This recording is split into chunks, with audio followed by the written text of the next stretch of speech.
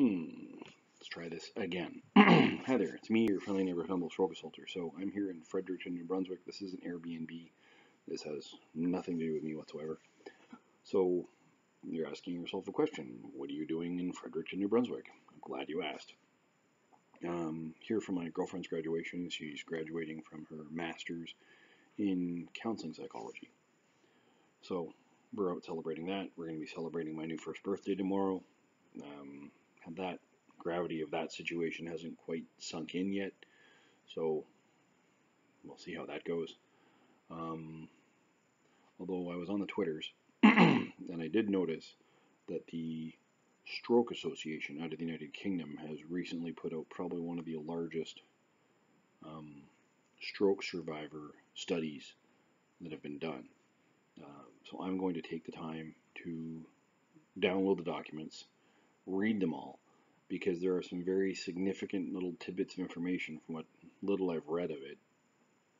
There's some very significant tidbits of information. Things that I think in many ways are going to revolutionize the post-stroke care and the post-stroke sort of institutional response. A few things that I've read, and again, I've only read sort of the press release highlights, they're a bit concerning.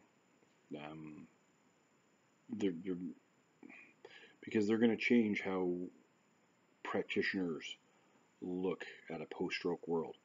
Practitioners are very good at diagnosing the stroke, at treating the stroke. I'm going to be honest, not that good at treating the life after the stroke. So on that note, I'm going to keep find people apprised of what we're doing occasionally. I might do a live stream at some point.